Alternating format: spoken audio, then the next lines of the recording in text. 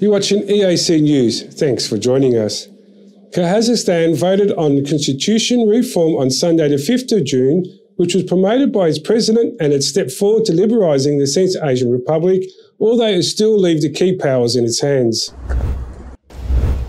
More than 68% of voters cast their ballots by 10 p.m. local time, the Central Election Commission said. Well above the required 50% threshold, the results are expected on Monday. The reform is likely to give the 69-year-old President Kassym-Jomart Tokayev the political capital he needs to run for a second term in oil-rich Kazakhstan, this time without the backing of his former patron and predecessor, Nursultan Nazarbayev. In power since 2019, following the Nazarbayev abrupt resignation after 3 decades in charge, Tokayev has only fully emerged as an independent figure this year after putting down the attempt coup in January and removing Nazarbayev and relatives from the key positions at the government. Aside from moves to decentralise decision-making and allowing greater representation of various groups in parliament, the reform will also strip Nazarbayev his natural leader status, from which granted him a lifetime privileges. The president, however, would retain powers to appoint judges and regional governors and dissolve parliament. Tokayev has described the proposal changes as a move from the sub-presidential system to a presidential republic with a strong parliament. Although critics say that the reform is cosmetic, it does not signal a reversal from decades-long trend towards strengthening presidential powers. He voiced confidence on Sunday that his intensives would be passing, saying, "There is a lot of work ahead. We will need to implement a constitutional provisions for which we are voting." Some, however, complained that the proposal changes to more than 30 articles of the constitution were too complicated. Analysts said that the referendum was in part a response of January's unrest, which started as a protest against the fuel price hike and evolved into a broad display of public discontent with a system of concentrates power, wealth in the hands of a few. Tokayev have also called for higher taxes in lucrative executive industries and high-income individuals, saying social justice would become cornerstone of a new social contract. Addressing domestic policy concerns would free up career of diplomats' hands and deal with unexpected external turbulence. Caught between major economic and security partner Russia and the West, which has invested hundreds of billions of dollars in the giant oil fields and mines, Kazakhstan has tried to navigate a way through the Ukraine crisis without engaging in either side.